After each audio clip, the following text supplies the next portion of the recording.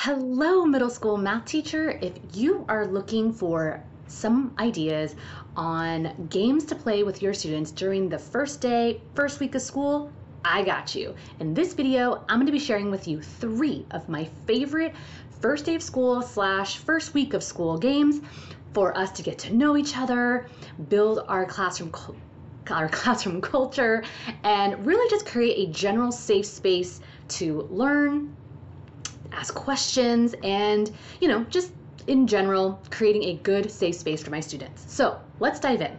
The first number one game the first game, but really it's my number one favorite game to play during the first day of school, and I will generally play this. I will always play this on the first day, if not second day of school, just depending on how much time we have, is 2 truths and a lie.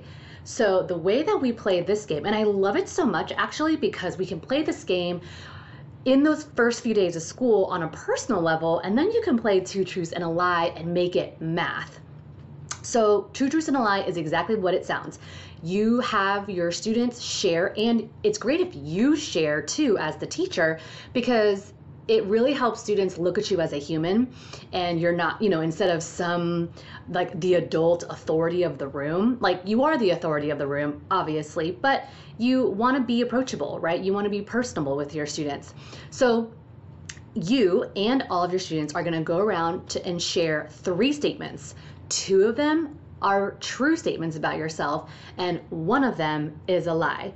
So if we were playing together, my 3 statements would be: statement number 1 is, I was once in a movie with Samuel Jackson and Channing Tatum. Statement number 2 is, I live in the great state of New York. And statement number 3, one of my former students is now in a mega K-pop band. So you tell me which one is the lie. Was it statement 1, that I was in a movie? Statement 2, I live in New York? And 3, I have a student who is now super famous in a K-pop band? Let me know in the comments below what you think. I'm not going to reveal because I want to know what you think the lie is. And so that's how you would play. Everyone would share their 3 statements, and the whole class would take a guess as to what they think the lie is.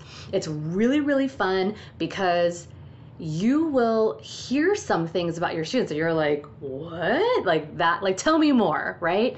And that instantly builds rapport, and that's what we ultimately want. Okay, and then game number 2 is the game Never Have I Ever.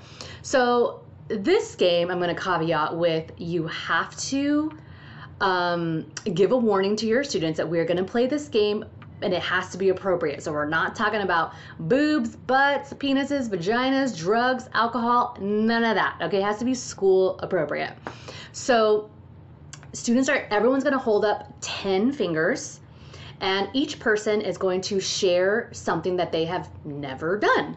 So, and if you have done that thing, you're going to put a finger down, and the winner at the end has the most fingers. Okay, so for me, for example, I've never been stung by a bee.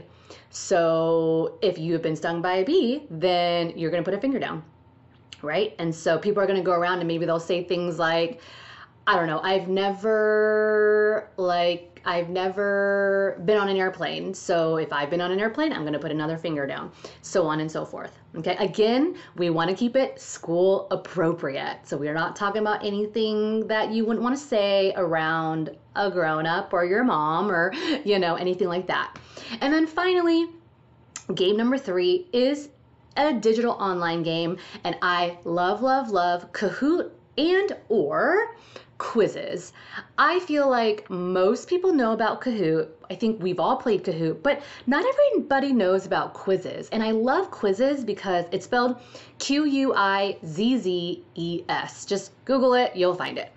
I love Kahoot because who doesn't love the Kahoot music? And Kahoot's really, really fun, but I feel like sometimes with Kahoot, because everyone has to put in their answer before the next question, pops up, there's a sense of like you got to be fast, and I don't always love that. And so quizzes I love because it's individualized. So if you have a student who needs a little bit longer, they can answer the question at their own pace versus student over here who maybe is just super fast but also accurate, you know? So quizzes is great because it is individualized and you can go at your own pace, and that's why I love it so much. I am not affiliated with Quizzes or Kahoot. I just simply am a teacher who loves those platforms. So let me know what you think. Which of these games are you going to use first? Two Truths and a Lie, Never Have I Ever, or Kahoot/Quizzes? I can't wait to see what you say in the comments below. Let me know which one's your favorite is, and let me know which one you're going to use on your first day, first week back. Until next time,